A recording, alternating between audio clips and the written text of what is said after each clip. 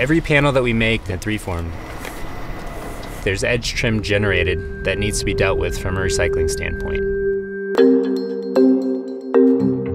Design is all about managing the challenge and solving the problems that lay in front of you. It definitely wasn't easy. This has been our challenge from day one.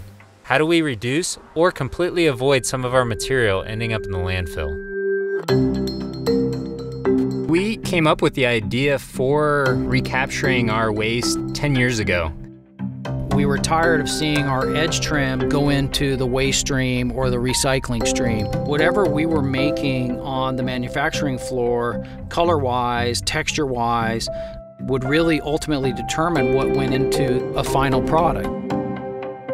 16th inch panels all the way up to 1-inch panels, all with various amounts of material that is encased inside our resin. Up to this point, nobody has been able to solve the problem. So we looked into optical sorters that have the technology to sort out the materials encased in the resin from the clear resin itself.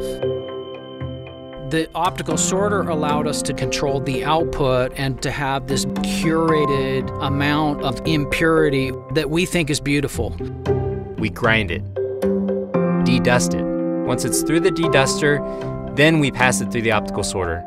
So based on what our design team decided was unacceptable, we had our optical sorter dialed in to shoot at those things, leaving us with mostly clear material.